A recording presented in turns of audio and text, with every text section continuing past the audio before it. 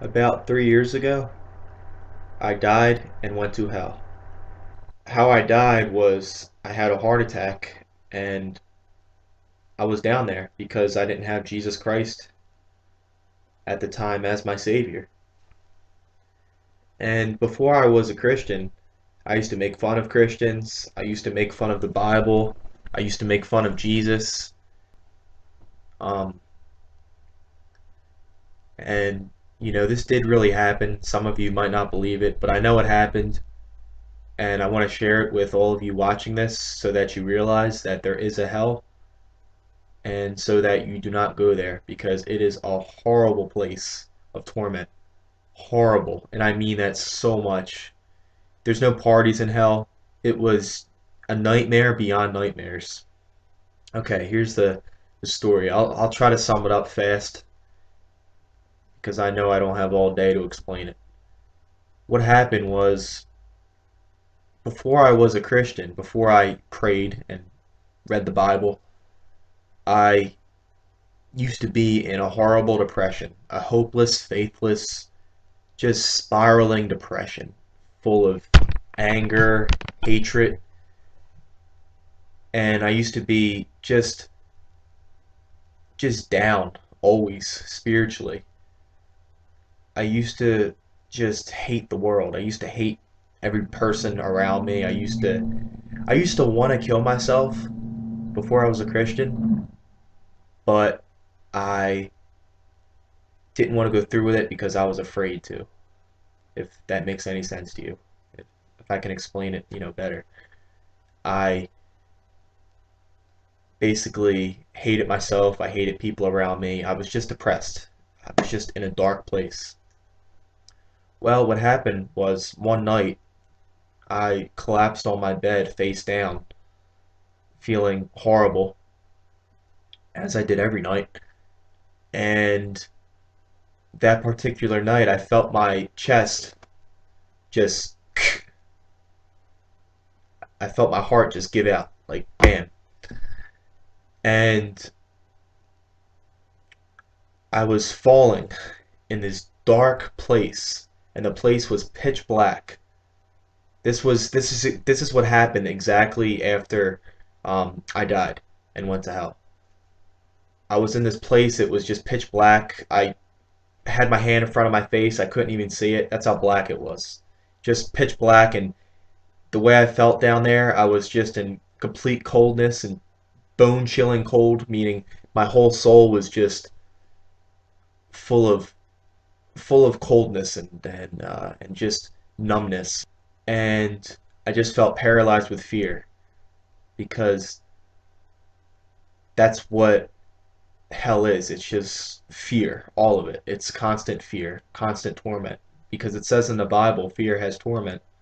And that's true. Fear does have torment. And when I was in hell, I felt constant fear.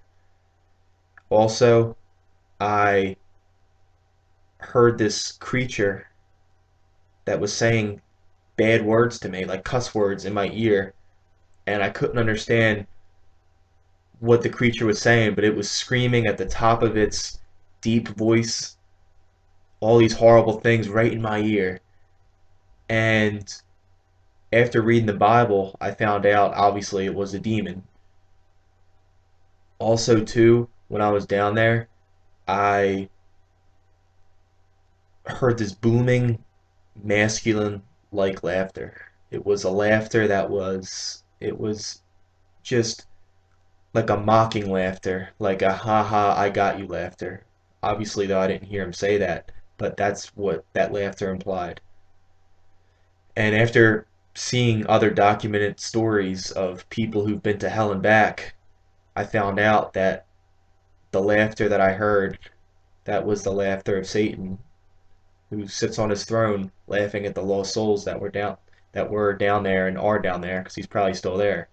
And he goes back and forth on the earth and back there, you know, to tempt people. But anyway, I was down there and I just was trying to escape by punching myself, clawing myself, my face, meaning, the face of my soul. Not this physical body. The physical body was on earth at the time. That was my soul, because the soul looks exactly like the physical body, as you guys know. And I was just down there, and I was just horribly, you know, depressed, worse than I've ever been when I was down there, because it's like this. I'll describe to you what hell is like, what it's like being down there, the feeling. Take the worst emotion you've ever had in your whole entire life, times that by 1,000, and that's how bad hell is. It's horrible, and it's hell is eternal, meaning some people sadly got to deal with that all of eternity because the soul of a human being lasts forever, and it either goes to heaven or hell. Okay, anyway, back to my story. And this is true too. And some of you guys may not believe it, but I know it happened from the bottom of my heart. What happened was when I was down there, I was thinking of all these ways to get out, screaming cuss words. I was, just screaming help, help, help, and nothing was happening. And I felt like I was like falling, like,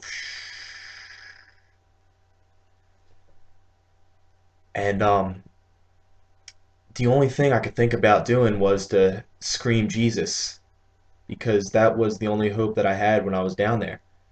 And realize too that before I was a Christian, I used to hear the term by people, Jesus saves, but I never truly understood what it meant. I never fully realized, you know, the whole meaning behind that one saying, that Jesus saves.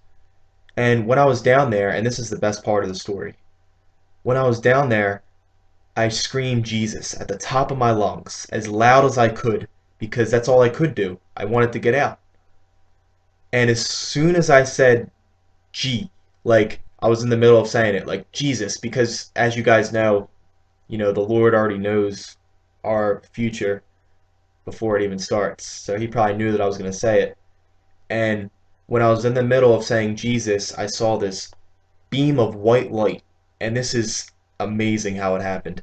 This beam of white light, this holy light, just, whoosh, and then quick as lightning, he was in front of me wearing a long white glowing robe. And it was so amazing because, like, all at once, I felt guilty, happy, surprised, and because I felt, guilty for all my filthy sins I've committed, I looked away and looked down in shame, meaning like I glanced at him, I didn't see his face because it was so much light like on him that he's so holy that like when I looked at him, because I was in so much darkness at the time, because I've never experienced the love of Jesus. I was like, what could I do, thinking to myself. And so I looked away and I felt him grab my body. He didn't say anything to me and took me out of there as quickly as he came down, meaning he took me out, out of hell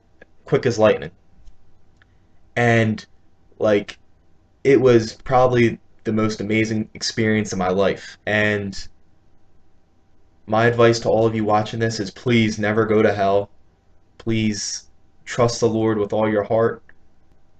This life on earth goes by like that. It's like a big hotel stay. It feels like yesterday I was in kindergarten. Look how old I am now. You know? Life goes by really fast on this earth and eternity has no end. So please trust Jesus Christ as your savior, and how you can do that is you can invite him in your life with a prayer. It's that easy. Okay, so just repeat exactly after me, and I'll pray it with you. Say from the bottom of your heart sincerely, Lord Jesus, forgive me for all of my sins. Thank you for dying on the cross for me and rising from the dead. Lord Jesus, I want to follow you with faith from now on. Lord Jesus, I promise to read pages of the Holy Bible, which is your word. Thank you, Lord Jesus, for all you've done for me. You're so holy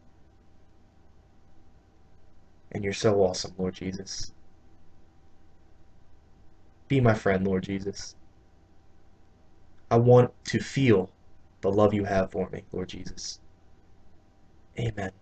And, my advice to you is don't thank me, thank him, because the Lord wanted me to make this video to get the message across to you guys that hell does exist and it's not a joke. It's not some place with a bunch of parties going on. It's absolute torment. And, please trust the Lord as your Savior, Jesus Christ. And remember, he died on the cross for our sins, rose from the dead, conquered death, so that if we accept him, we don't have to face the sting of death. So please trust him as your Savior. God bless you.